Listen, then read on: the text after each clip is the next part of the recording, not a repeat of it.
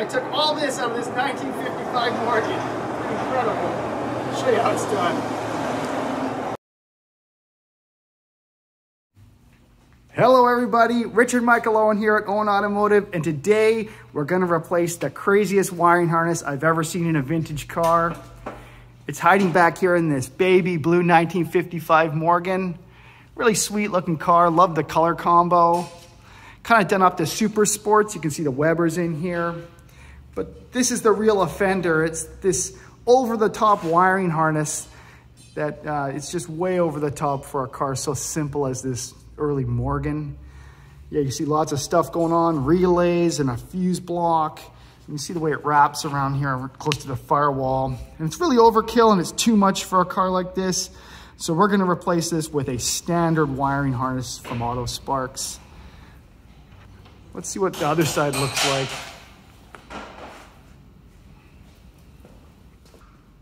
All right, we can have a look at the driver's side here. A lot more of the same.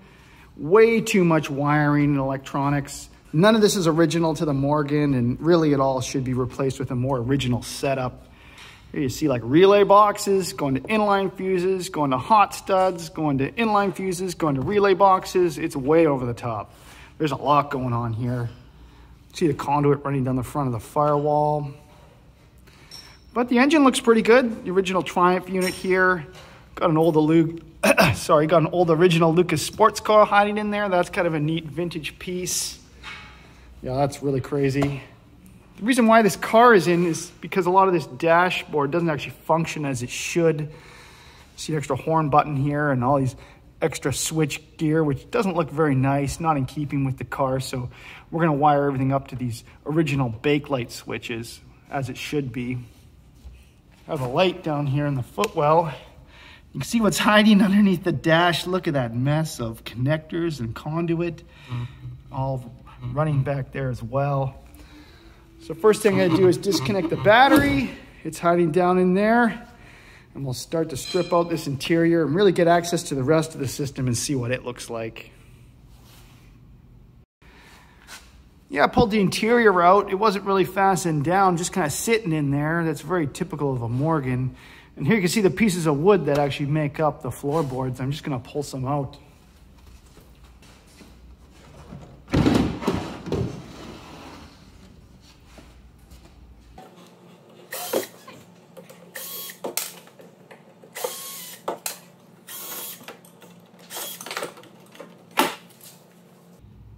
All right, got those wood panels out, and as we can see, there's really not much to these Morgans. They're kind of just like a frame, some angle iron, and some wood. All these floor panels here are wood.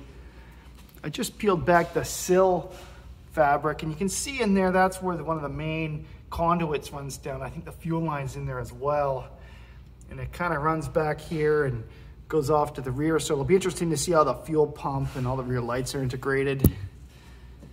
Yeah, definitely disconnected the battery first. That's the first step. So keep going, see what it looks like in behind here and what the fuel pump looks like. There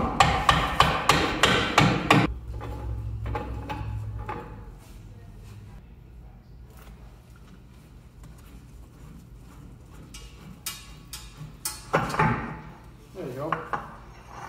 See, it's threaded on both ends here.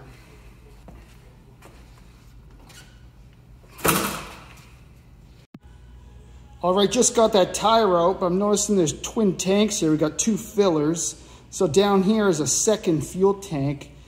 I guess that's for longer voyages. But there's a bit of wiring mayhem in here. I think there's a fuel pump hiding down in there and some solenoid that switches between the tanks. See the filter there, and look at all those ground wires. What is that? Holy smokes. You see the wiring going here to the lights. So I think what I'm gonna do is I'm gonna start here at the furthest most point at these rear tail lights and try to work the wiring harness back out through the front of the car.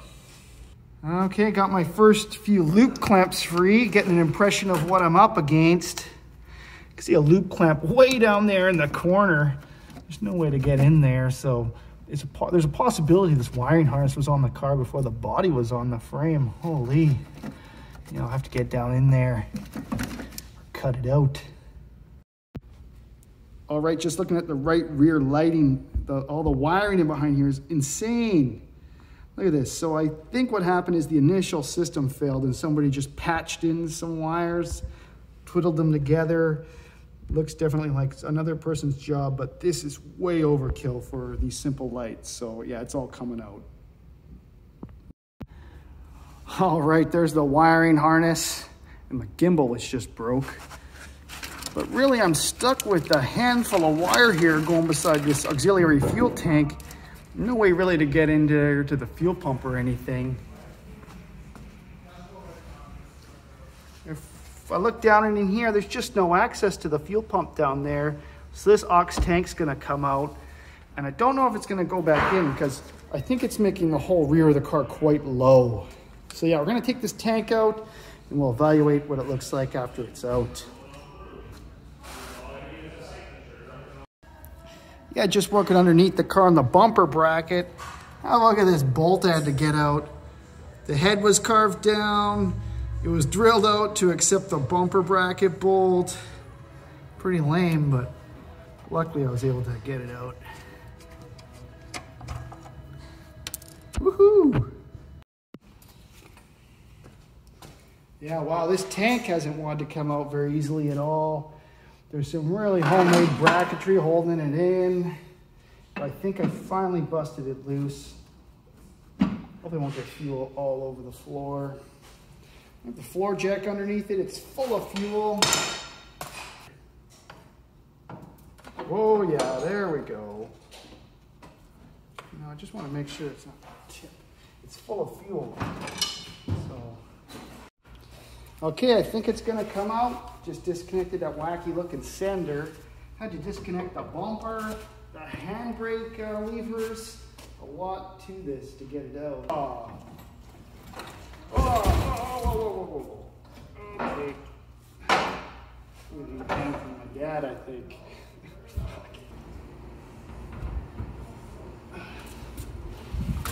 Oh man, that's it. Oh my God. Imagine how much that would affect how the car sits. Oh man, that's crazy. All right, I'm really happy with the progress. Got that tank out, and I think the rest is gonna be pretty simple. So yeah, I cleaned it all up back here. This looks like something now that I wanna work on. Not really overly complex or anything like that. You see the fuel pump arrangement? I think this is nice, it's elegant, going from filter to pump, although I probably will remove this valve and just use the top original tank. Moving around the inside here, I'm getting all the rear wiring harness out, and now you can see what I'm up against here. Holy smokes, I gotta take all that conduit out, and it leads all the way up to this dashboard mess. So yeah, dashboard's coming out. We'll have a look at what that looks like when it's out. Yeah, I can't believe I didn't notice this before. Look how tiny the nut is holding the steering wheel on. This nut is meant to hold down trim, maybe something to do with the wipers, but nothing near strong enough to hold down a steering wheel. This is just a thin piece of brass, barely doing the job. So yeah, definitely gonna have to replace this. Yeah, one trick is if you have a stuck steering wheel, you can always put the nut back on and try a light tap and see if that frees up the steering wheel. There we go. Okay, I'm gonna try my best to get this dashboard out. Let's see how this goes.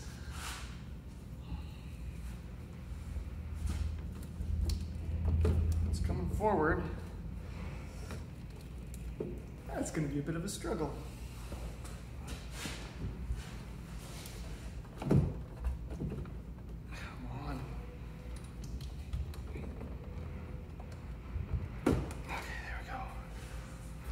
Good.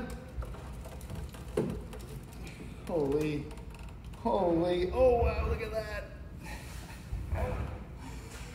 Oh, this is great. Come on, baby, you just gotta get around this steering wheel. Holy smokes, look at that. Yeah, look what was hiding behind the dash. Wow, that's a lot of plugs. I see plug number 10, so we're at least looking at 10 plugs. It does look like these original switches were hooked up, so Wonder why there's all these auxiliary switches below. I'm not gonna find out though. This is all just coming out. We're going back to standard, but yeah, that is a lot of wiring back there. Wow. Woohoo, making some progress. So here's all the terminals that went to the back of the dashboard. Way too many masking tape labels there. Not a fan of that. Looks really amateur when you leave a whole bunch of labels like that.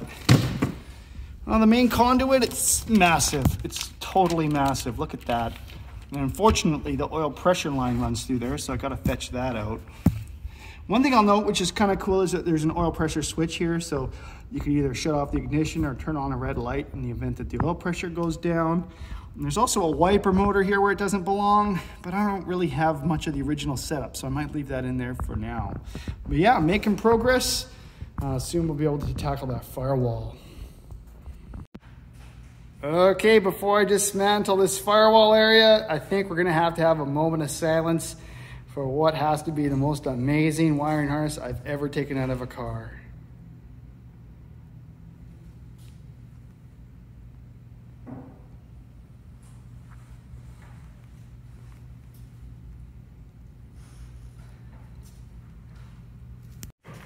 All right, just gonna start cutting. That's it, no turning back now. It's happening, this is for real.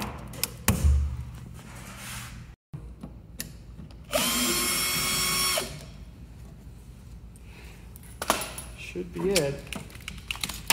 There it is, no turning back now. Okay, here it comes out.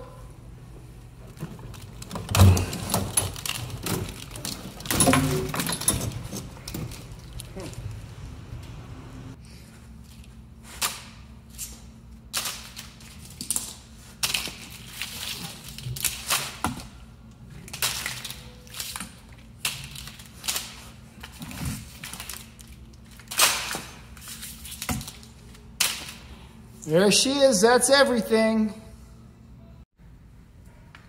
All right, just before we go ahead and put the new wiring harness in the car, just wanted to spend a little time and have a look at some of the parts of this car that I really do like. For instance, this hot lead and the wires around the solenoid and the hard brake line going around it. It's little details like this that show a lot of care and heart and soul was put into this car, and I'm definitely gonna leave parts like this intact because they're done really well.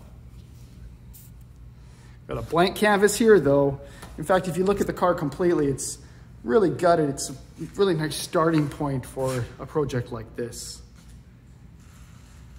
The leaf springs on this car are really long. Look at this. From all the way here to all the way back there. Some of the biggest leaf springs in the business. Holy. Would you believe it? We're gonna replace all that wiring and conduit with just this. This is a brand new wiring harness from Autosparks out of England. And you can see why there's not much to it, because the wiring diagram, these Morgans are really basic. There's not a lot to this. We don't need all that complication. One thing Autosparks did for us, which they'll do with any wiring harness, is they'll do an alternator modification and a cooling fan modification, so both those are built into the loom. Look how fantastic this is, the brown and white tracer. It's a thing of beauty, I love it. So I'm first gonna attach it to this dashboard. It's pretty simple. I think this might be the original dashboard. It definitely shows some age, but there's no numbers or markings on it anywhere. And I'll just cut to what this dashboard looked like when I first took it out of the car. A real mess. So I'm gonna try to attach this wiring harness in here and make it look all nice and neat. And I'll cut once I'm well along, trying to figure out all this switch gear and exactly where I wanna go. Gonna have some tea too.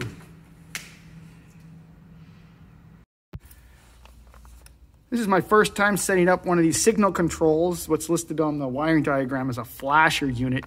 You can see all these hot wires coming in here down to these terminals. And this really just bridges the terminals pretty simply. But just to add a little more complication, it brings in a hot lead from the flasher that lights a little bulb in the middle for this red light. You have to make sure you have all your ducks in a row. You have to have your gasket in there, and you have to have it going through the dashboard. But pretty simple, neat unit, but it looks like trouble if ever one of these was to break loose. In fact, I think I have to redo this one right here. It looks a little wayward. Look at this, making lots of progress. You can see the first thing I like to do is hook the wiring harness up to the dashboard.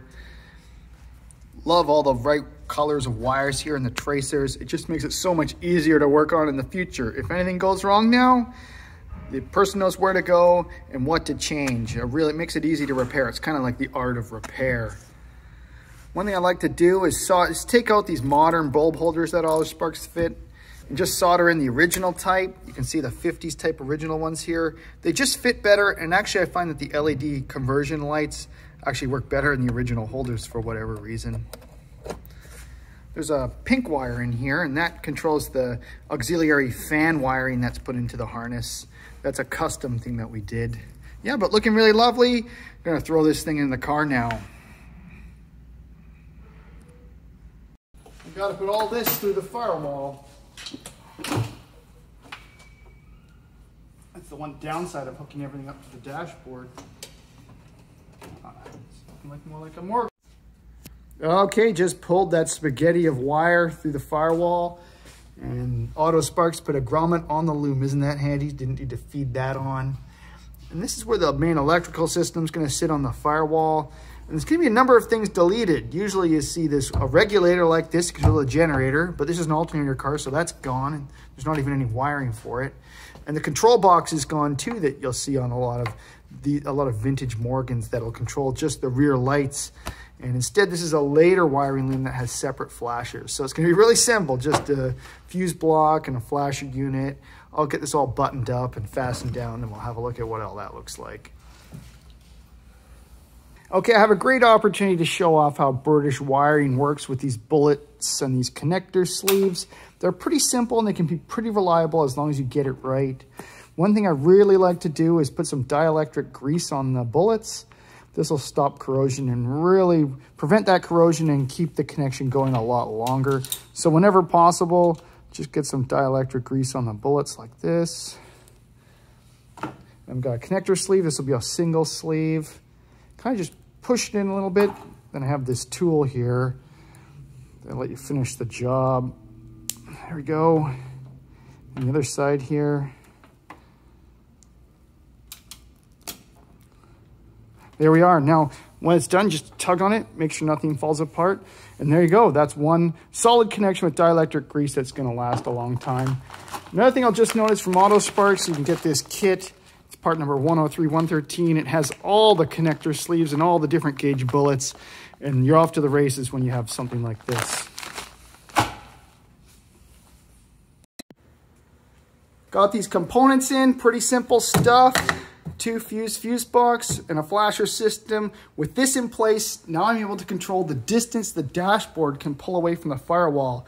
And this is really nice because now the dashboard will be able to be taken out and serviced like this without having to change the wiring whatsoever. You can see this pink cable here, that's for the cooling fan switch if you want to include one. This is all pretty simple. We've seen it on the bench. But one thing I did notice is that these ground wires, if you tighten this up, have a tendency to get pretty close to these hot bulbs. So definitely something to watch out for. All the wiring's still loose in the car here. This is the way I like to have it until it's all kind of working and somewhat in place. Then after it's all working, really attach it to the body. I have a light here just to show this rear license plate light. I put an inline fuse in here because these are known to cause dead shorts, and that would melt the whole harness because it's on a red wire, not a green fused wire. So really important there. Really like to see that fuse.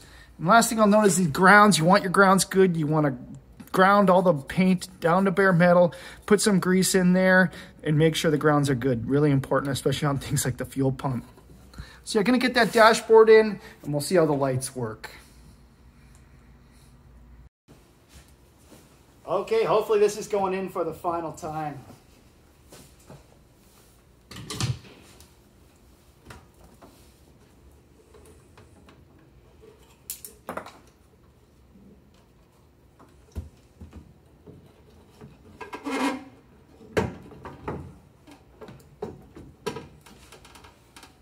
Always tight right in this corner. This. There it is. Awesome. All right, got that dashboard in, kind of leveled the gauges, didn't like seeing them all crooked. But let's see if these lights work. Around the ignition switch is this headlight unit. It's similar to a bug-eyed Sprite where you can put on just the side lights or the headlights.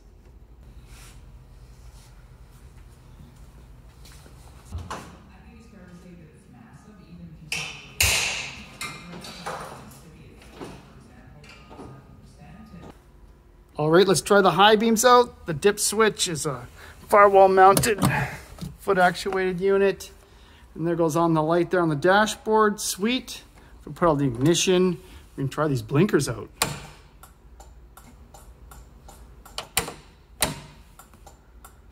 Sweet. I think everything's working.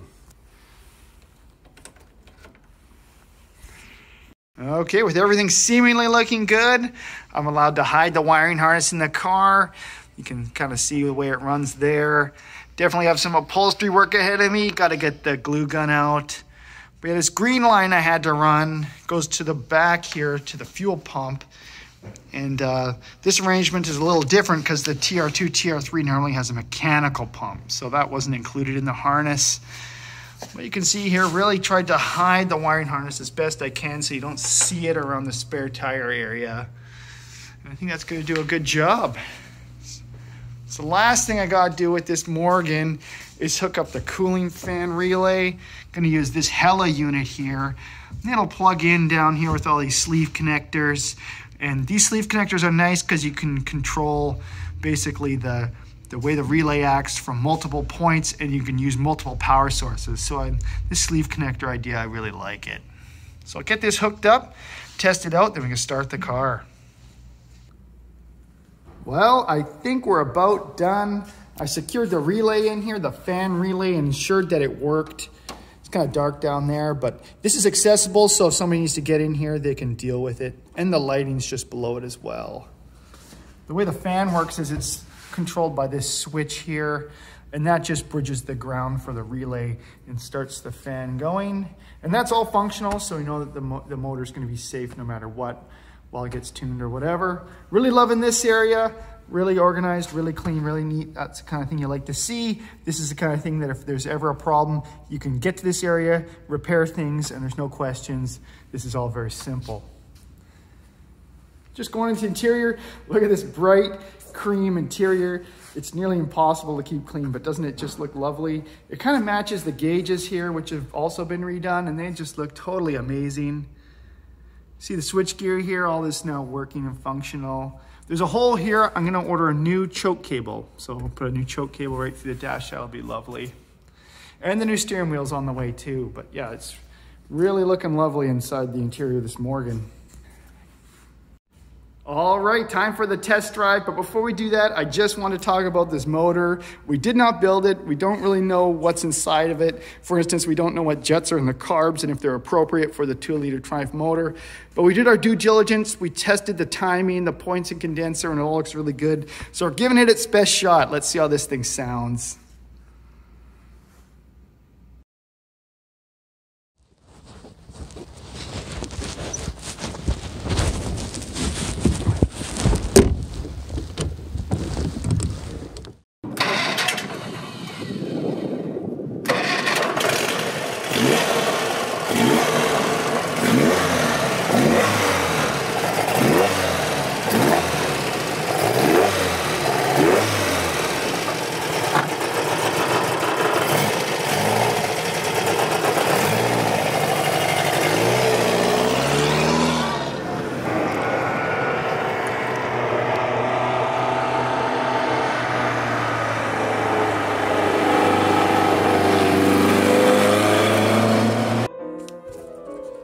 All right, well, that wraps up this video. Thanks for watching, everybody. I'll just finish by noting that we kind of live in a disposable car culture, and repairing something like this to last the ages is super satisfying, and I think a real sustainable way forward, even if it's using gasoline. And I think later on this year, after we finish this car, we'll get a new steering wheel in it and that choke cable. We'll be putting it on the market, so anybody that's interested in this Morgan, please just contact me at the shop. Our website address is owenauto.ca. I'd love to hear from you. And that's it. That wraps up this video. So thanks for watching, everybody. See you later. Bye-bye.